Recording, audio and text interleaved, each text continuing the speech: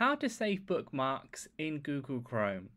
I'll show you two different things for this. The first one being how to save an individual bookmark so it appears at the top with the Google Chrome tabs.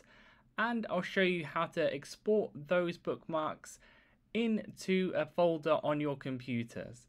So first of all, you want to click the top right hand corner where you see the three little dots.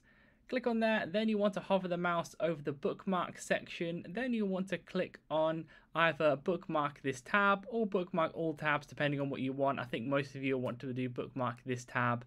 And then you want to click on done. When it says bookmark added up here, you can change the folder if you want, but click done on that. And this is on the web page that you want to bookmark. Obviously, for this example, I'm picking Google. Then you can go back there and click on bookmark manager. And then you'll see that it's saved within here. And then you click the top right hand corner again with the three little dots. And then you can click on export bookmarks.